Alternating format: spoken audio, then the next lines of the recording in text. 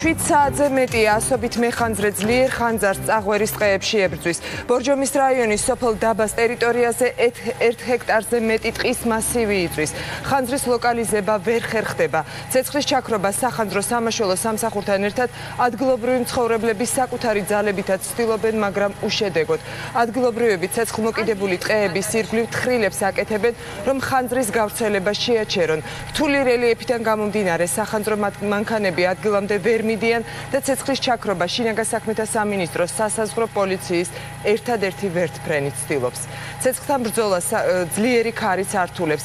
ხანძარი კი უკვე 1 ჰექტარზე მეტ ტყის მასივზეა მოდებული.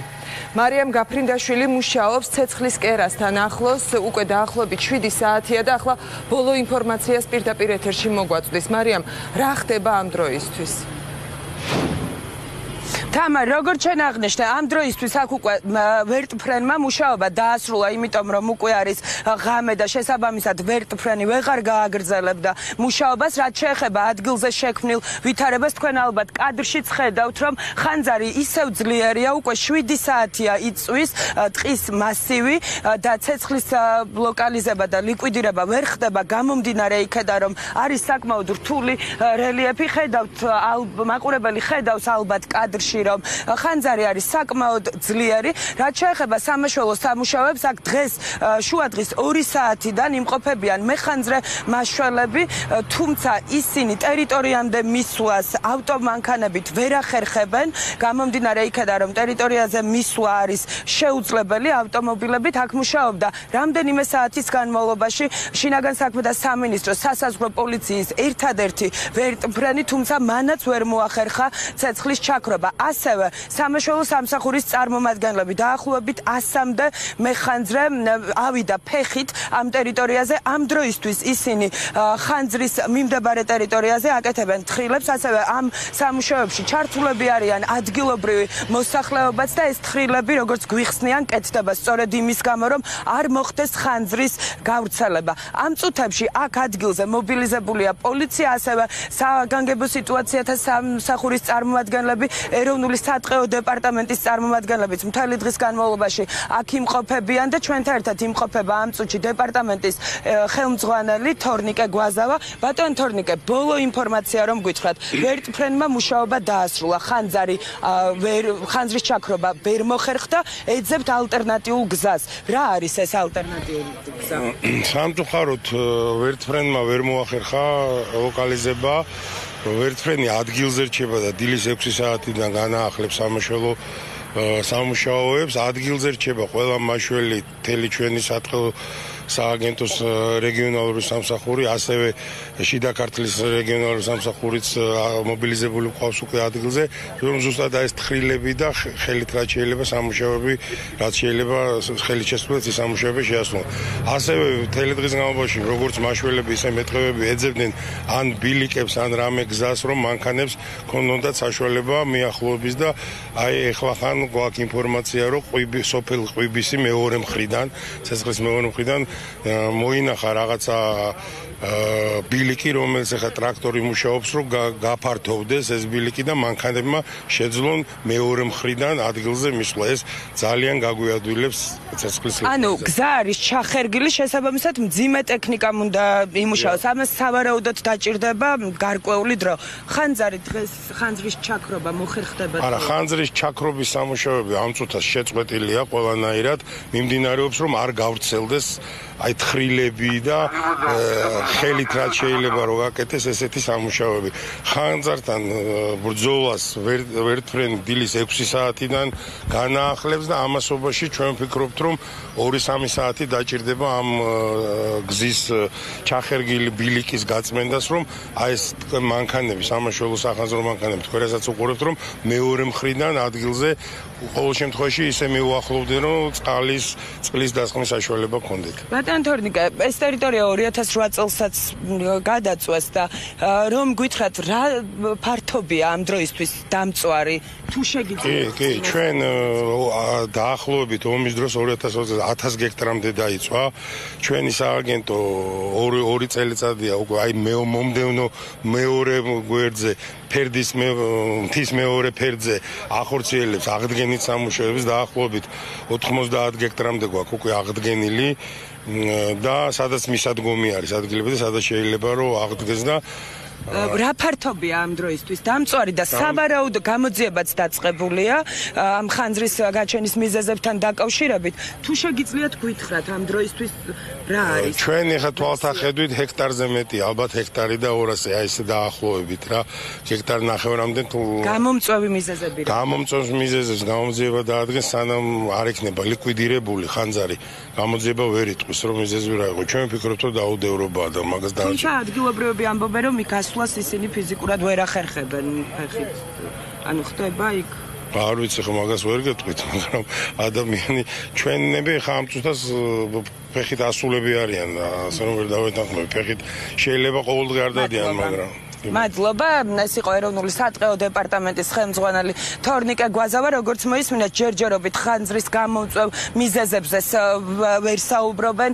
აქ გამომდინარე იქიდან, რომ ხანძარი ამ წუთებში საკმაოდ ძლიერია და მისი ჩაქრობა 7 საათიანი ღონისძიებების მიუხედავად ამ დრომდე ვერ ხერხდება. ამ საკითხთან დაკავშირებით ასევე მიმდინარეობს გამოძიება. როგორც გითხარით, დღეს რამდენიმე საათის განმავლობაში აქ მუშაობდა მხოლოდ შინაგან საქმეთა სამინისტროს მხოლოდ ერთი ვერტმფრენი, თუმცა მან ვერ მოახერხა ხანძრის ჩაქრობა, რაც შეეხება ხანძრის გავრცელებას, როგორც ჩვენ ადგილზე გვეუბნებიან, ხანძრის გავრცელების საშიშროება დასახლებულ პუნქტების ტერიტორიაზე არ არსებობს, გამომდინარე იქიდან, რომ ახლოს არის მხოლოდ ორი სოფელი, ეს არის ყვიბისი და ასევე დაბა და აცხადებენ, რომ საკმაოდ შორს არის ეს ტერიტორია, შესაბამისად საშიშროება მოსახლეობას ამ შემთხვევაში არ ექნება.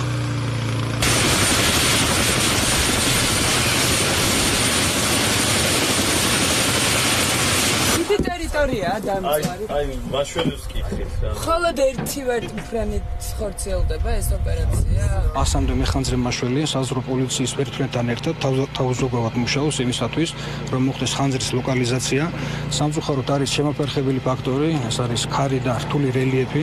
რთული რელიეფის გამო ვერ ხერხდება ხანძრის კერამდე სახანძრო მანქანების მიყვანა. ხეხით გადაადგილდებიან ჩვენი მეხანძრე მაშველები და ცდილობენ ალტერნატიული საშუალებებით მოახდინონ ხანძრის ქრობა. რაც შეეხება ვერტმფრენს, მხოლოდ ერთი ვერტმფრენი მუშაობს და ეს საკმარისია? ამ ეტაპისთვის შეგვიძლია გამოვიყენოთ მხოლოდ ერთი ვერტმფრენი. ამ მომენტისათვის უკვე მოსაღამოვდა ვერტმფრენი მუშაობას ვეღარ აგრძელებს. ქარი შედარებით არის ჩამდგარი. ეხლა მძიმე ტექნიკას გადავიყვანთ სოფელი ყვიბისისკენ, საერთოდაც არის შემოსასვლელი მეორე მხრიდან ხეობაში, სადღაც 150 მეტრი არის ჩახერგილი. ის გაიწმინდება და უკვე სამაშველოს მანქანები, სახანძროს მანქანები უფროსულად უშუალოდ ლოკაციაზე მივლენ ზევერნა მხრიდან მოექცევიან. შესაძლებელია იმ გზიდან, რომ მივიდნენ უშუალოდ იქ, სადაც ხანძარია მანქანები. დიახ. აქამდე რატომ არ მოხდა ამ გზის გასწვრივ? აქამდე არ მოხდა იქიდან გამომდინარე, რომ უბრალოდ ლაფეთი იყო გაფუჭებული, რომელმაც ეს ძიმა ტექნიკა 35-40 ტონიანი არის ეს ბულდოზერი, რომელიც უნდა გადაზიდოს, გააკეთეს და 1 საათში მაქსიმუმ ადგილზე იქნება ტრაქტორი.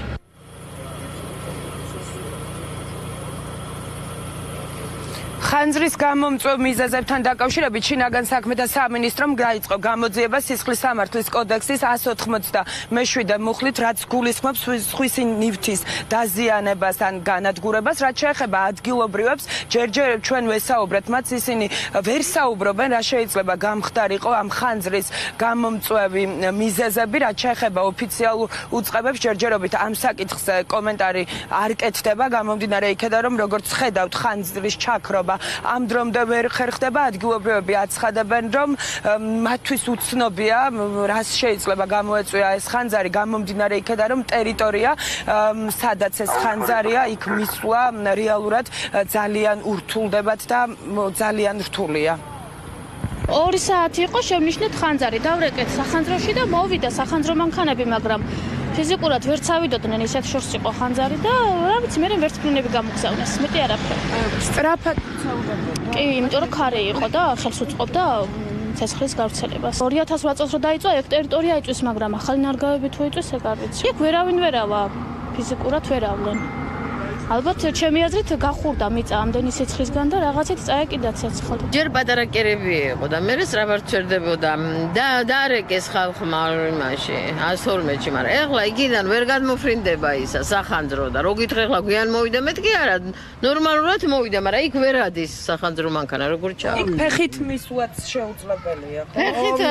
ფეხით ავიდნენ, მაგრამ რა არაფერი. შეიძლება მიზეზი დაუდევრობა გამხდარიყო, ადგილობრივები ადიან ამ ტერიტორიაზე. არა. არავინ არ არის. შორს არის რა უნდა ადგილობრივსა. მეორეთი წვევა ახლა. პირველად როდის დაიწყო? მაშინ 2008-ში. და ახალი ნარგავებია ასევე. ნარგავები არ იწვევა, ნარგავების მაღლა. ცეცხლი არის ნარგავების მაღლა. იქ მუშაობდი ნარგავებზე, მეც არ იწვევა ნარგავები. ანუ გადარჩება ნარგავები. ნახო, თუ არ ჩააქრეს დაიწვევა ისიც. როგორც გითხარით, ამ დროისთვის ხანძრის ჩაქრობის ოპერაცია არის შეჩერებული, ვერტფრენმაც უკვე ტერიტორია დატოვა და როგორც აკაცხადებენ, დილის 6 საათიდან უკვე ეს ღონისძიება გაგრძელდება, თუმცა მანამდე, როგორც ადგილობრივი ხელისუფლების წარმომადგენლები გვეუბნებიან, ამ წუთებში უკვე მოხდა ალტერნატიული გზის მოძიება, ეს არის სოფელი ყვიბისი, სადაც გზა არის ჩახერგილი, ამ დროისთვის უკვე მძიმე ტექნიკას შეიყვანენ ადგილზე, როგორც აცხადებენ, ამის შემდეგ უკვე მოხდება იქ სამაშველო სამსახურების ავტომობილების აყვანა და სავარაუდოდ ამის შემდეგ გაგრძელდება უკვე ეს ოპერაცია, რაც შეეხება ხანძარს, როგორც ხედავთ, ის არის საკმაოდ ძლიერი. ხანძარი თავდაპირველად მოედო მინდორს, ამის შემდეგ უკვე გადაინაცვლა ტყის მასივისკენ და უკვე 7 საათია ხანძრის ჩაქრობა ვერ ხერხდება.